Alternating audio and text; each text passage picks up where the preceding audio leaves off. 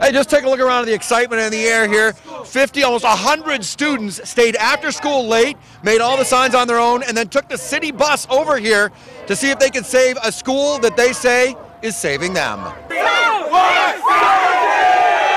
Students were fired up and ready to fight for their school in East Hartford. It's called Synergy, a school of second chances. I used to be one of those students that the teachers didn't want in class, that they kicked out every single day. But now, 2 years later, Angel is leading the rally outside City Hall to save his school. I'm going to show every single teacher that said that I'm not going to graduate in time.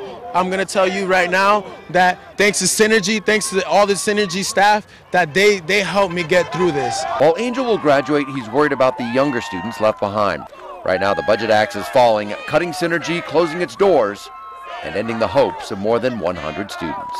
I would have stayed back freshman year. I wouldn't even make it to sophomore year, which I am now.